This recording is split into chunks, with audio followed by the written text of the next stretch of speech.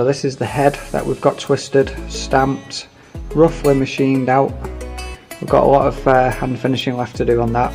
Sand that up to about 2000 grit after we've put the V in it for the claw. It's hollowed out, 17mm diameter hole all the way through, 15mm back from the end to save weight. Feels pretty light, that.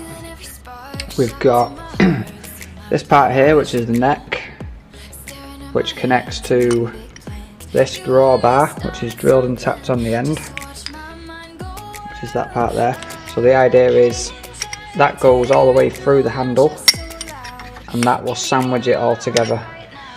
This part here is going to be this,